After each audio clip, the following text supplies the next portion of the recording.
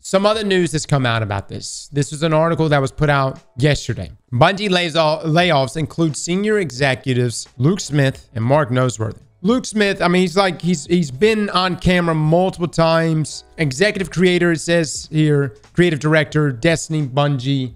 You know, he said some controversial things. He's done some controversial things. He was the main person who delivered sunsetting to us, or the main person at least delivered the news of sunsetting and the DCV. Whether or not it was just him pushing for that, who knows? But he was the Destiny 2 director, I want to assume at that time. But he also is responsible for expansions like the Taken King. You know what I'm saying? So is there good, there's bad? Sure.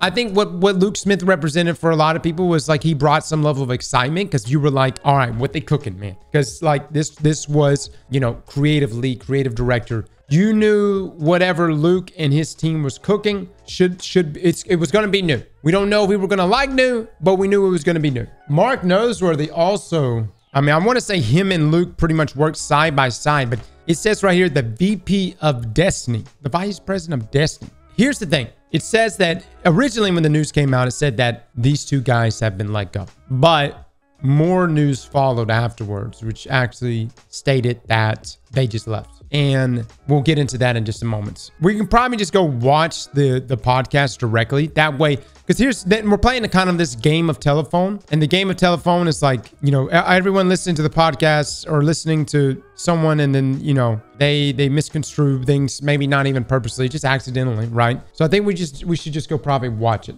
But for those wondering, is this true? Is Luke and Mark actually gone? This is Tocom. Tocom is the guy who was on Sandbox for years. I think it says right here he's now on Marathon. And okay, yeah, previously was the combat design lead. This was the guy that, you know, made things like Icarus Dash and Top Tree Dawnblade whenever it came out, and a number of other things. He, again, kind of had some controversial takes. This was also the guy that said, you know, Twilight Garrison would never come back in the game, and everybody was like, boo this man, right? But he says right here, Luke and Mark were instrumental in every banger release we've ever had. That dynamic duo moved mountains for the game. For many of us, Luke was a friend and a mentor who championed the game and hobby. Luke always wanted to make sure we honor the time folks spent in our world. Yeah, as far as I remember, Luke and Mark were pretty much always together. You kind of got that, as he said, that dynamic duo. When they entered the room, they were normally both together, and they were jointly attacking things together. However, at least to my knowledge, they were moved to a project called Payback, which was supposed to be set in the Destiny universe. I don't know what the scope of Payback was supposed to be, but it was said that Luke and Mark were working on Payback. I think everybody's overplaying this. They could just be progressing their careers elsewhere amidst what is clearly changed at Bungie. Robbie, no. Okay, let's tell you this, Robbie. When Joe left, I was like, okay, maybe Joe got a position back and he's going back to Riot. But then Andy left, which was really concerning. And then Kat left, extremely concerning. Kat was literally, there wasn't a piece of the final shape that she didn't know and understand. A lot of our conversations at Bungie took place with Kat. And to see her leave, and you're talking key people, okay? And then you have the number of layoffs. And now, I mean, look, sometimes the writing is just on the wall. And I'm not saying that Bungie's going down the drain. That's not what I'm saying. And I have my theories. I have my theories to what's going on. Personally, I think that with Bungie closing all these incubation projects, which Luke and Mark were definitely on, you were probably given an option. Your option was probably, hey, go back to working on Destiny, or that's that. You see what I mean? Or Marathon. I think those became your only three options. Hey, you're either going to work on Marathon, Destiny, or it's time for you to go. The future of Destiny is dependent on Marathon? I don't think so. Okay, depending on what way. Because if you think that if Marathon ends up being an explosive success, everybody say goodbye to Destiny. This is not me hoping for the downfall of Marathon. I'm not hoping for that either. But we'll just see what plays out. Let's go listen to this podcast though, guys. I think we need to hear from the horse's mouth. Okay. By the way, guys, this is Jeff Grubb right here. He's even got it right here. Jeff Grubb, Game Mess. If you guys want to go check this out, let's listen to this. Let's recap. There was another round of Bungie layoffs. 17% of the studio. This is after the round of layoffs in October. You know, not even a year ago. This is something that's been in the works, even though the final shape came out and performed well critically. It did about the same in terms of player numbers as the Lightfall, but it took 4 more months than Lightfall. So it cost a lot more money to make. And to spend that much more money and see the exact same return, clearly it broke. And really it was breaking even before that. There was kind of no numbers they could do with the final shape to avoid this scenario, it seemed like. So a lot of people laid off. 220 people cut from the company. Another 150 are leaving Bungie and joining SIE. They are being like shifted around. And speaking of shifting around, Bungie going forward, starting now, the process is beginning to basically remove their autonomy. They will no longer operate as an independent studio under Sony. They will be like any other PlayStation worldwide studio under Sony Interactive Entertainment, with Herman Holst overseeing the studio like he does the rest of Sony studios. That's fucking wild. I mean, that is that like truly confirmed right there? That like Herman Holst, like we're talking like what, Santa Monica and those studios just operating just directly, like you've been absorbed.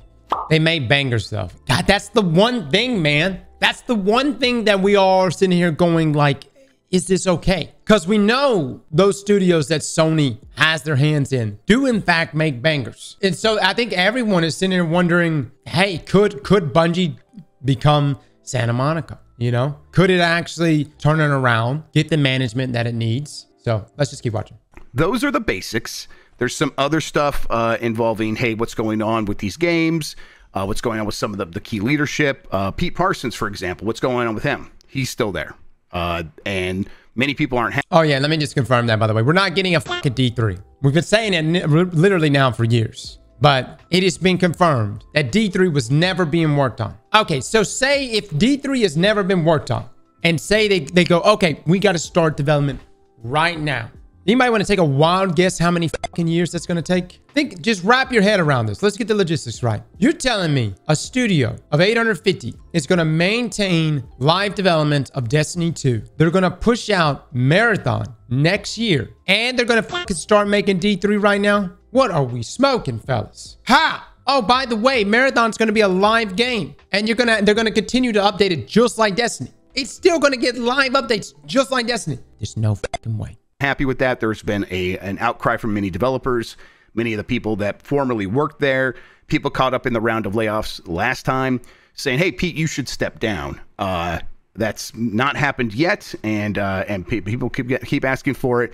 Although it does seem like this situation was due to his architecting. He was making bigger promises to Sony, it seemed like, than he could have the studio keep, to get more money from the acquisition. And now those chickens have come home to roost, and here we are.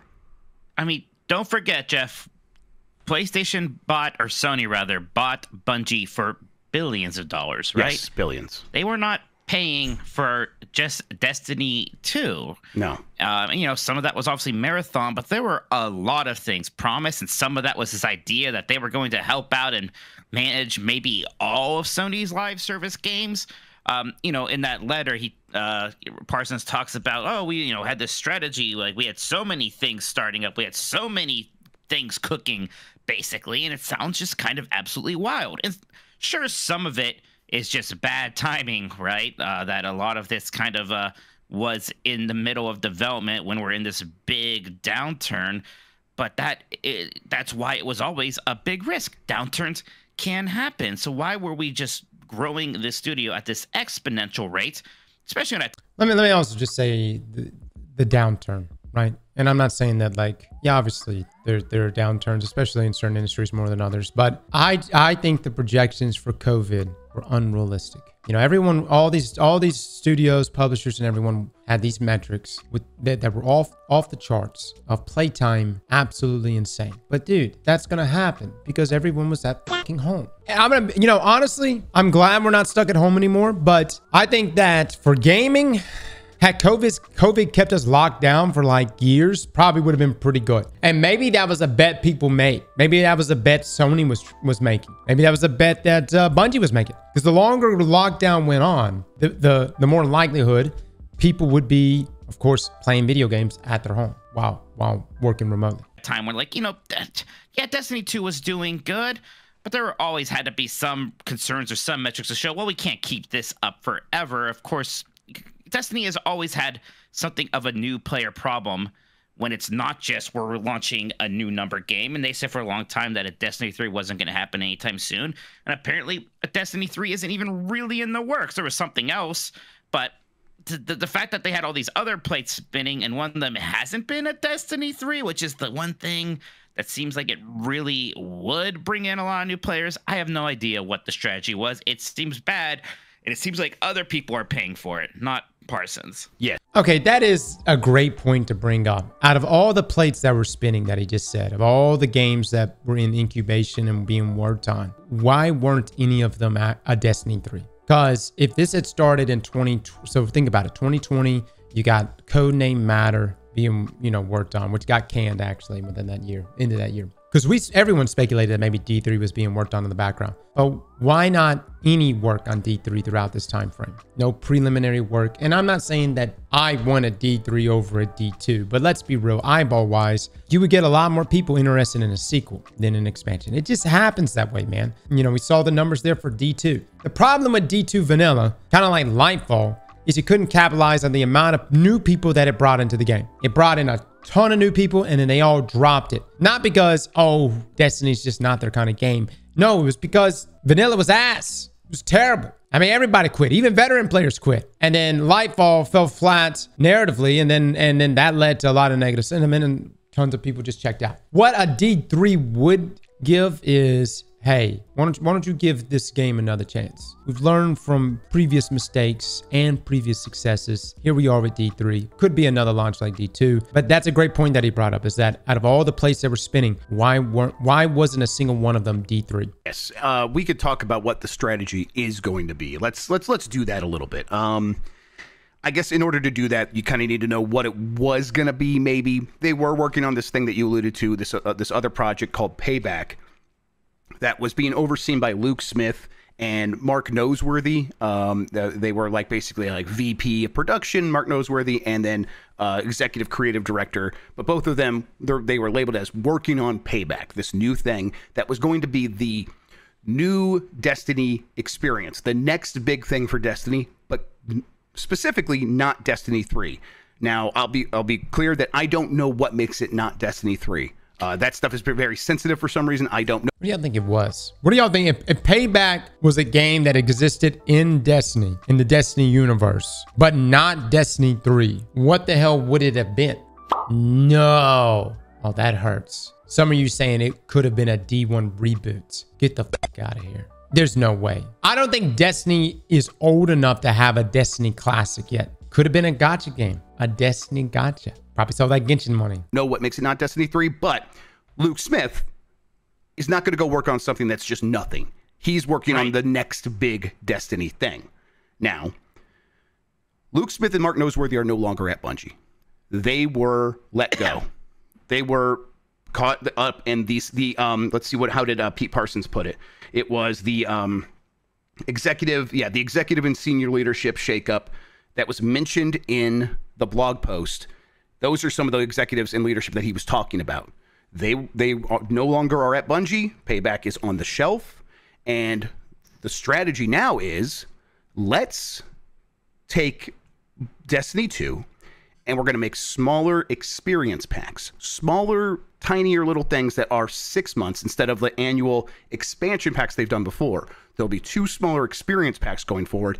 And the whole idea is, and like your ears are ringing when you hear that, like that doesn't sound great. The idea is, let's spend less to make less so that we can have a Destiny 2 that costs less, and then maybe it'll make enough money to make more sense going forward. In the meantime, we keep working on Marathon, and Frontiers is like the name for like the current strategy of like shifting to this 2-a-year experience pack thing.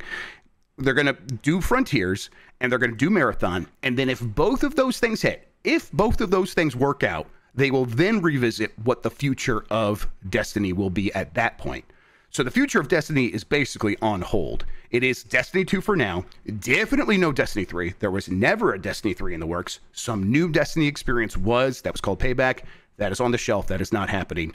I'm really curious where Jeff is getting. Like, I know Jeff is credible. Is he pulling the information from Liz on that? Because we literally saw some leaked information yesterday that does in fact align with what Jeff is saying, that there will be 2 mini expansions every year. There actually 2 mini expansions in 2 seasons, each lasting 6 months long. If this is true, guys, then Bungie and Sony, they must have complete belief that Marathon is going to be the greatest thing ever shipped. They're essentially saying Destiny is we're going to hold off on any major future developments of Destiny because all roads lead to Marathon. It's not that I don't believe Marathon is going to be a good game. I think Marathon is probably going to be solid, but more revenue than Destiny. You know, I believe Marathon may actually be a hit, but a bigger hit than Destiny, a genre-defining game. I mean, is it really going to be that? Dude, and I know I bring up RuneScape for all of this, but this is just so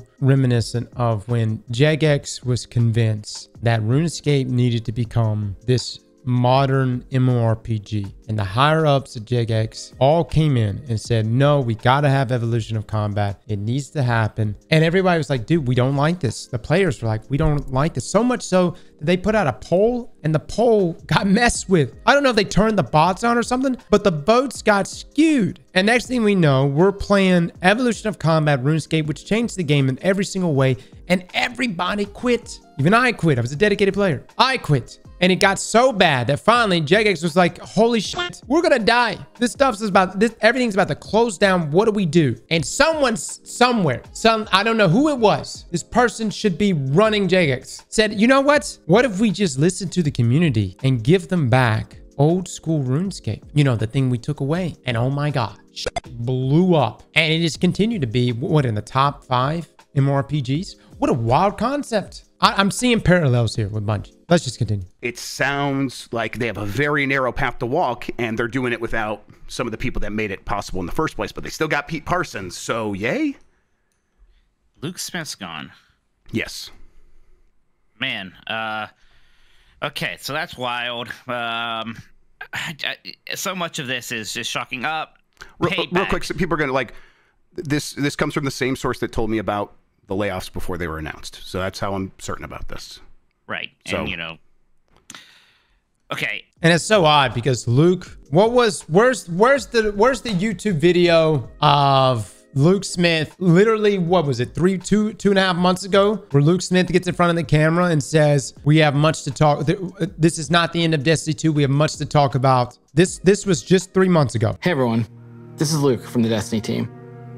The final shape is the culmination of a 10-year journey.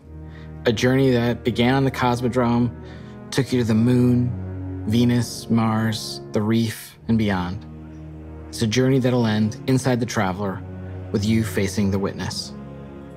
But facing the Witness is not the end of Destiny 2, and it's definitely not the end of Destiny. After you face the Witness, we're going to tell you what's coming next to Destiny 2 and beyond. We'll see you soon. Anyways, I don't know if it was a lie. I don't know. I don't know. Maybe at that time, everything was still good. You know what I mean? But yes, that definitely aged poorly. I've seen some maybe different ideas out there about when Payback was put on the shelf. I don't know if you like have anything about the timeline of that. Yeah, so when this project was abandoned. It was developed. It was in development for a little bit over a year, and then it was canceled in mid-June. There was another project that was a spinoff called, I want to say Sunspot or something like that. Sunspot, I believe. Hold up. Payback was only in development for a year from June, so right after Lightfall. My best case scenario is started in Lightfall. Hold on, let's continue. Another project that was a spinoff called, I want to say Sunspot or something like that. Sunspot, I believe. And that was something different. That was canceled back in like 2023 or something like that. That was something different. So that hasn't been a going concern for a while. This one, though, was the active big thing. Like, again, Luke Smith's not going to go work on some bullshit. He was going to work on the next thing for Destiny. And yeah, look, for people saying Sunspot sounds like BS. There is a long history of things that Bungie started to do and then didn't go through with it. Matter was another one, right? That got canned, and that one got canned. No one even knew about it. Got canned back in 2020, right after it was like teased, right? Like not long after it was teased. And that's clearly how they were positioning this. Whether it was Destiny 3, it wasn't. But whether it was or not, it was the next big thing for Destiny. So yeah. Yeah, we could speculate what that means. I have no idea. I don't want to go guessing over there. Gosh, it seems like they're going to have such a hard time getting Destiny fans who are obviously feeling like crap right now and who now know that the game is not going to get the level of investment that it once did. I mean, how are you possibly going to get them excited about having less? I guess you have to make the quality of it really good, but you don't have as many people there to work on it. You don't have a lot of the same people. I just have a hard time believing that Destiny 2 has some bright future ahead of it, and there's no Destiny 3 or anything else coming to kind of save the day there. It feels like the strategy is kind of hold on until Marathon and hope that's a major hit. And it's that's what I've also heard, is that expectations for Marathon that is supposed to come out next year are sky high. They are sky high for Marathon. It really does have to hit. Now, you know, for Destiny, it's these experience packs, again, different than expansion packs, smaller, 2 a year. They will... Let me just say about Marathon. I think the game's going to do some good numbers.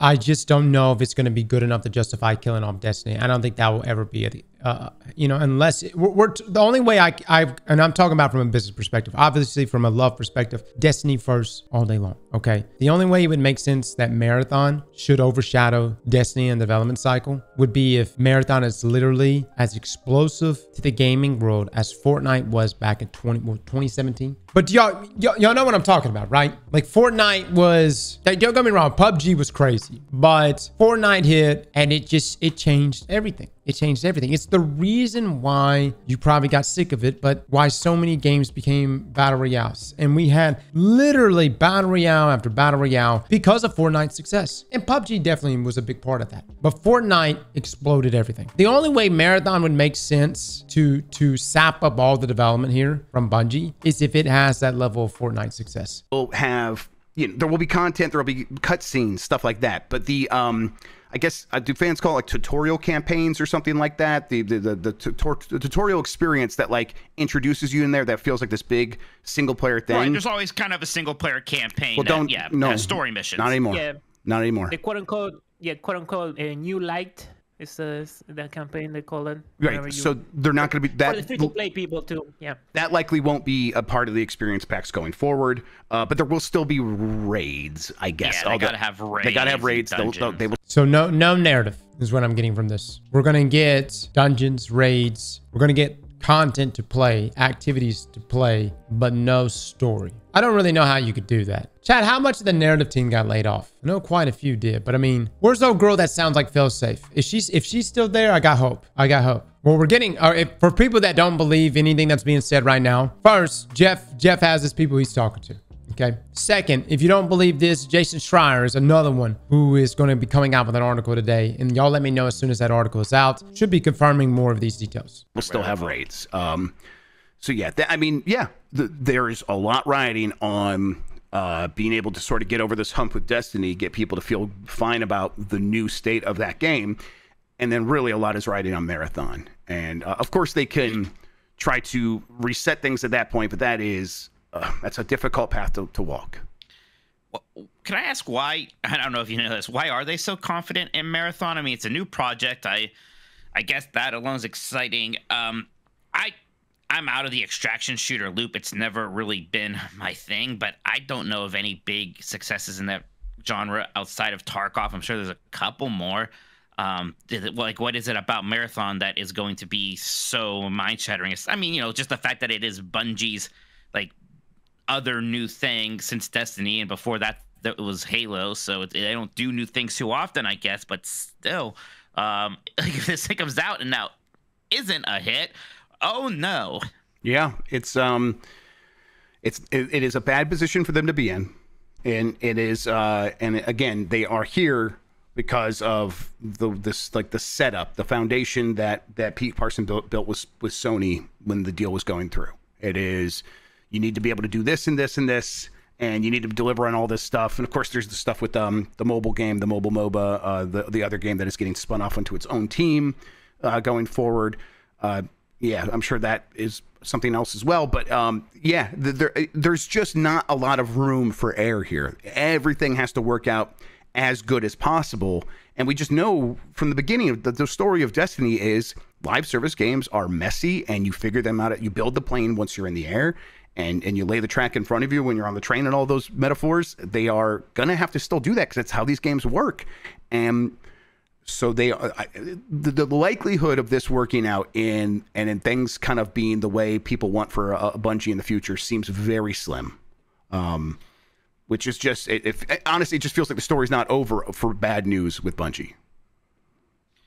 Destiny always had sort of an interesting problem where its whole kind of gimmick was like, hey, we're an MMO, but it's very high end. It looks as fancy as like whatever you imagine the newest Halo looking.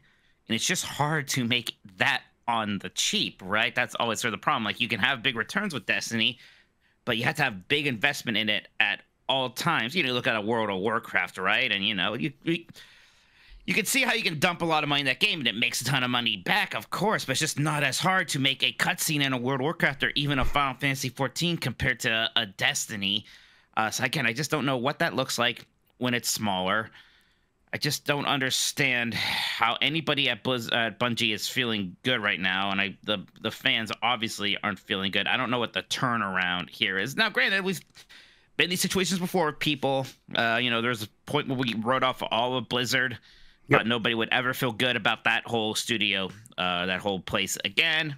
Cross, this is 3 days in a row beating a dead horse. Alpha, here's the thing, man. You are a loyal pay-to-win subscriber here. Luke Smith and Mark Noseworthy are no longer with Bungie. Okay, now look. I've never worked with Luke or Mark, at least not directly, not like through Bungie, not like as a developer. They could be the greatest people to work with. They could be the worst people to work with. They could have the greatest ideas or the shittiest ideas. I don't know. But this could be, you know, potentially, at least from what the community was led to believe for years. This is like Tom Brady and Gronk leaving the New England Patriots. Okay? Yes, everybody said Gronk was washed. Everybody said Tom couldn't do it. He couldn't do it anywhere else but with the Patriots. And then they go win another one. Then they go win another one. You see what I'm saying? Now, here's the thing. I don't know if we should say either Luke or Mark Noseworthy is Tom Brady level. All right? Or even Gronk level. You know what I'm saying? I don't know. I've never worked with the guys. That's a question that only developers can answer, really. You know where I'm coming from? I don't know. I think the question that I would want to know more than anything is, how does the current people still at Bungie feel about the leadership changes? How do they feel? Maybe they can't even say. I don't even know. It has mostly turned around now, so you know, it sucks when we got to turn it around when there's so many people who work there that are the victims of this, the people that really do make up Bungie. I'm just worried about the tools that they have and the ability that they have to deliver here. Again, Marathon sounds like the one thing that should just come out as we always expected it to. So whatever the vision there was, we should see it, and it seems like they have faith in that. So maybe Marathon will come out, really save the day, bring in a lot of money. That money can be invested into a Destiny 3 or whatever. I don't see it happening, man. And I'm not saying I don't see Marathon being a success. I don't see Bungie going, hey, Marathon, thank you for all this cash. Let's make a D3 now. You know what I'm saying? I just don't see it happening. And that's if it makes a wad of cash. But this is all still pretty shocking and pretty distressing. Yeah. And you know, internally when they're like looking around and say, hey, how are things going? It seemed like most people at Bungie weren't quite aware of just how bad things were. And then people that knew that, like, hey, all those promises that we did make to Sony, that we said, all the milestones we said we would hit, basically every single one missed. They missed on everything across the board. So I don't know how you blame anyone but Pete Parsons, the architect of that deal. So yeah, and he got paid. He got, you know, likely hundreds of millions of dollars. I don't know. He got enough money built off of false promises. Apparently. Yep, and enough money to be able to afford a fleet of classic cars that everyone keeps pointing to. And yeah, criticize him for that. That seems completely fair to me. Yeah, I don't know. It feels like the 10 years of Destiny happened. And I think a lot of fans are going to look at this moment and be like, this is a dead game now. They're going to move on. And I kind of don't blame them. What do you tell fans like that? Like, hey, yeah, just stick with it. Maybe on the other side of this, things bounce back. I'm not going to be the one to tell them that. Yeah, I guess like the one thing that's sort of missing is, you know, when everybody was mad at World of Warcraft, there was a Final Fantasy 14. There are some things that are like Destiny 2. There are a lot of things that are exactly like it. There's Warframe. Maybe people can go over to that, and that's a game that seems to be getting, you know, still a pretty good amount of investment. Things like TennoCon happen. At least as an outsider, it seems like people are happy with that. But still, it's different from Destiny 2. It's not exactly the same thing. And there are people who just really, really like Destiny, and it might be hard for them to go. Of course. But it's still the problem. I mean, you know, we talked about this forever, right? Because I love Destiny 2. When it came out, it's just the point where once I'm done, it's hard to get back in. And I think we saw that. You know, that's the weird thing, too, with the final shape, with how good everybody said it was and how happy it did make those hardcore Destiny 2 fans. It just seemed like it didn't really get people to come back. And at a certain point, nothing can make them come back except for that Destiny 3, which is something that just, you know, isn't happening. And for a while, they specifically said, it's Destiny 2 now and forever. Like, why wouldn't it be? And, you know, there are some obvious reasons why it wouldn't be, because eventually you kind of build up that wall and it kind of becomes obtuse and becomes difficult for people to break through. Yeah, I mean, and like if I'm someone who's on the outside as I am right now, like most people, like you, someone, I spent some time with Destiny 2, enjoyed myself. Definitely, Christian is a huge Destiny 2 fan. We talks about it a lot, and I'm always like, I will wait for what feels like the right onboarding moment, and now it feels like that's clearly not really going to be coming anytime soon. So, yeah, it is in a rough position. You remember when Sony made the deal and they spent $1 billion on retaining employees?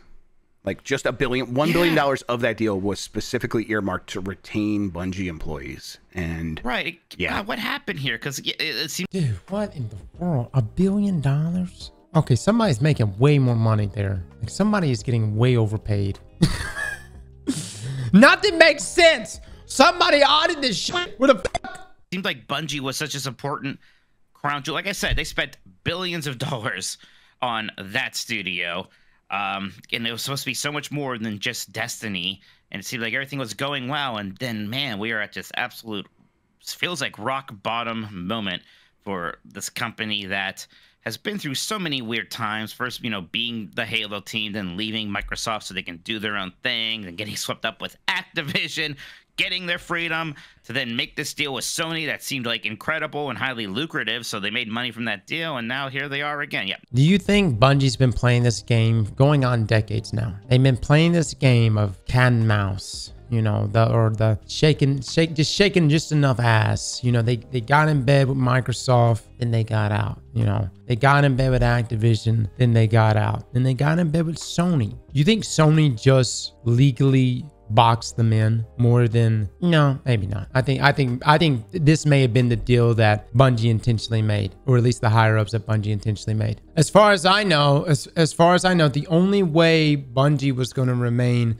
autonomous is if they would have kept a certain profit margin, whatever that was supposed to be. I don't have that information. And I imagine that's why there was so much scrutiny on them from Sony, right? That was a very expensive deal, and I had to think that they overpaid immensely. Yeah. I mean, clearly a lot of that was based on inflated promises, and a lot of these things just kind of working out and being the best case scenario. To recap for people just tuning in, for the future outlook of Bungie, the people at Bungie and Destiny, the best case scenario is Frontiers, this new version of Destiny 2 that's going to have 2 experience packs per year that are smaller and don't have a lot of the content you're used to. If that works out, and then Marathon also sells very well, they will then revisit the future of Destiny at that point, maybe do a Destiny 3, or maybe do something similar to what this Payback thing was going to be. Again, this new Destiny experience. And then if one of those ifs falls out, if one of them misses, or, all of them miss, possibly, the Bungie is in a much worse situation. They are in a dire straits at that point, and who knows what that looks like. I don't. So yes, it kind of feels like rock bottom. Well, I mean, if that happens, then that's it. So, Sony absorbs Bungie completely. If that's not already happening, The question is what does Sony do after that? Does Sony just keep Marathon and Destiny 2 on live support? Do they take the risk of making a D3? Bottom for this game, the community, and obviously the people who were all just laid off for working on this game and really kind of killing themselves to get out in a big swan song for a game that people have been playing for 10 years. And it is the thing that they wanted. They did do the thing everyone said, please just do this. Make the game, give it the send-off it deserves. They did, and here we are. It is just kind of flabbergasting. Again, like, it's like this is the send-off, and it's like, what's the plan after that? I don't know. Like, now I'm curious, what, and again, we don't know. Like, what was it about Payload, or Payback, excuse me, that, why was that shelved then? Because there should have been something ready to go if we were nearing the end of Destiny 2. Like, how rough was that looking? Like, I don't know. It's distressing. And now I'm like, why are some of these projects that almost seem like necessary? And I get sometimes things don't work out, but it makes me think about the Last of Us factions, right? Like, oh, we canceled that. Like, well, some form of that maybe should have come out. Maybe should, but I bet there was a part of like when Bungie was like the story is Bungie came and looked at that thing, was like, you can't do this. You're not going to be able to support this. I bet there was like, you know, almost PTSD of like looking at it and be like, in 2 years, the amount of money it's going to cost to maintain this thing and continue making new content for a team like Naughty Dog, it's going to be so astronomical. And you want to know how we know? We're living that right now. Yeah, it's so I kind of see that's almost certainly what happened, and that's the story I've heard from that as well. Damn, it's great to identify problems, right? But boy, we need some solutions here soon, everybody. Yeah, everybody knows the Destiny player loves when they take away content from them. That's the primary. Our favorite. I mean, that's why, right? That's why these ifs are like so strong, because we know that being able to thread the needle of putting out, just switching to these experience packs from expansion packs, and kind of saying, hey, pay us for these things that are not what you're used to getting. They're not going to be able to pull that off with this audience. I mean, you know, I know there's a lot of Destiny people watching. You know. You guys know how you are. Like, come on, let's be real here. What if expansion packs? God damn, dude, these fucking names are just terrible. I mean, at least rebrand it, call it something different. What if they're great? What if they were Menagerie, Black Armory, Scope? Here's what I would want. I would want them to be $40 a piece, and I would want each of the expansion packs to be of Witch Queen caliber or higher, which I know you probably think across is like literally almost at the peak. Yes, I know what I just said. I want 2 Witch Queen expansions to drop per year. Delusional? Am I? Chat, am I delusional? How so? 2 Savadix twice a year. We'll see. $40 a piece. That's cheaper than the annual expansion. That would be crazy crunch on the developers. Not if you don't have to have a story, which would suck. Obviously, I don't want to get rid of the story, but obviously, you know, here they're saying that there's not going to be much of a narrative, you know. I mean, it's going to be rough. It's rough for any MMO. Yeah. Like only having 2 major content releases a year. It's just not a lot. It's just not a lot to keep people engaged constantly. We'll see. Yep. Big Fresh 37 here says, obviously, the Bungie employees are the real victims here, but it sure does suck that I feel like after 8 years, I got to find a new home game. Yeah, it's kind of what I mentioned before. There's not just a lot of things that are exactly like Destiny 2. Sadly, Anthem did not work out, right? And I think that scared a lot of people off the genre. And then, like, there's things that, like, make half-hearted attempts at it, like Avengers and Suicide Squad, and we saw how that worked out, too. I mean, this whole genre is going to be in a rough slot. The hot new thing is the First Descendant. Like, I see a lot of Destiny players moving to that game, but I don't know how much it's gonna last. Yeah, when I think I was just talking about the First Descendant in a meeting earlier this week, or this could have been on content, I can't remember, but I was checking Steam database, and it has still 100,000 like active users, daily active users, or concurrents on Steam or something like that. But you could see also the last like 30 days, and all of the games around it are like maintaining like the same number of players each day. And the First Descendant, obviously still early on, and it's going to probably be losing players, but it's like kind of quickly declining. So I wonder if it's going to be able to keep people around. Obviously, that's an open question. that game is very grindy. So eventually, the people that get tired of the grinding is gonna leave, and the only people that's gonna stay there is like the crazy ones. Right. They wanna like play for hours and hours to get like one character. So Yeah, I don't know. I have a feeling a lot of the Schluters of the future will be from Korea. Yeah. Yeah, stuff like, I mean, just that region where it's like maybe they can make these things kind of look slick and polished in a lot of ways, but that like are open to the grind, like with appealing to an audience that is accepting of the grind. Yeah, accepting the grind and of free to play online store stuff. Yep, exactly. A lot of that. Go ahead. Zoomer says this week in gaming news: if you understand money but not video games, you will be bad at making money through video games. Jim Ryan and Olympics. Yeah. Yeah, it definitely seems that way. I mean, Jim Ryan is responsible for a lot of the positions that Sony is in right now, but I don't necessarily know if I would lay much of the blame for what is happening at Bungie at Jim Ryan's feet. But that doesn't mean, Sony still has a lot of problems in front of them because of the Jim Ryan decisions. Still Jim Ryan's #1 fan and defender, huh? Yep, yeah, he's a beautiful man.